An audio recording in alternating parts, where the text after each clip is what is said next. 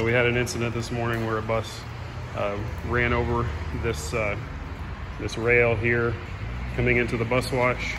The idea is that you're supposed to keep both wheels in between the rails as you go through, and there's spraying units on the front here for the soap and water, the initial spray, and then further down the line there, the second set of sprayers is for the rinse and scrub portion of the wash cycle.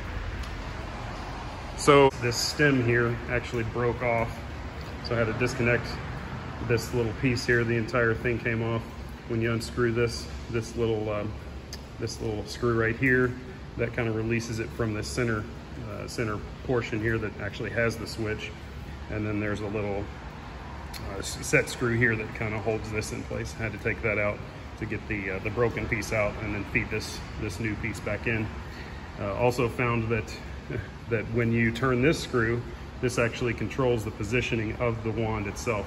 So if you turn it to the counterclockwise, it will actually turn the wand clockwise. So I've just triggered it there so you can see how the system works. When you drive past that wand, the front of the bus will hit it and will trigger the soap and water to start spraying. And then once the bus is through this portion, it'll continue to run for a couple of minutes, and then it will shut down these sprayers, and then you would go through to the next set of sprayers.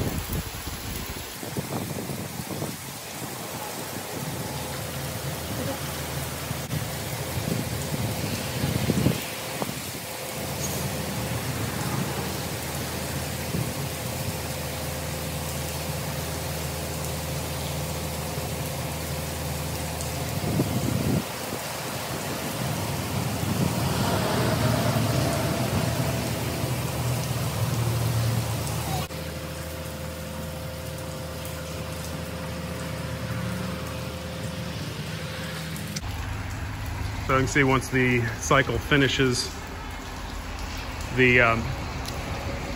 once the first cycle finishes, I don't know if this is controlled by a timer. It most likely is. It probably has a timer built into it. After this is triggered, how long it will keep that pump turned on to keep the water spraying.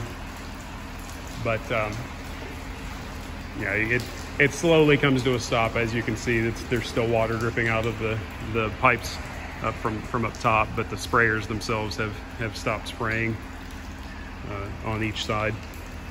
But anyway, that's a little rundown of the bus wash at the Liberty Road School Bus Garage.